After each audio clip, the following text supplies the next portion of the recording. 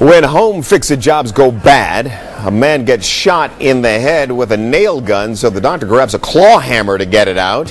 Here's Sandra Olivas with KCTV in Kansas. With his wife and grandchildren by his side, George Chandler walks his dogs in his Shawnee neighborhood. This simple task now seems amazing when you consider what just happened to him on Friday. Take a look. This x-ray of his head says it all.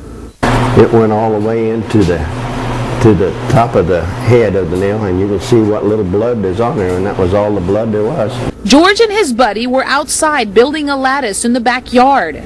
He was on the ladder and he was above me, and I don't know if he stumbled and he come this way and I was down here and I come this way. As his friend tried to untangle the nail gun hose, it went off. What's unbelievable is at first they had no idea where the nail landed. He asked me, he says, "Did you see where that nail went?" And I said, "No, I don't." But I said, "I've got just a little sting here. Did the nail go by here?" That's when they discovered the 2.5-inch nail had actually gone right through his head. It was just like maybe like a sting bite or something, you know, and there was no blood, because if there had been blood, I would have probably went, you know. George was alert and talking as an ambulance rushed him to the hospital. Instead of reaching into a surgical bag, doctors used something right out of a toolbox.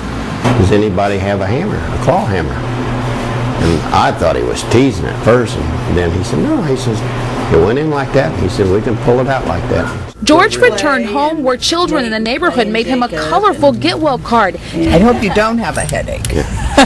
That's cute. He and his family can laugh about it now, knowing that he's pretty much nailed down the most unbelievable story on the block.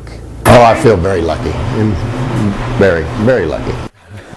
Chandler says he feels fine, but he will have to go back to the doctor for some follow-up checkups.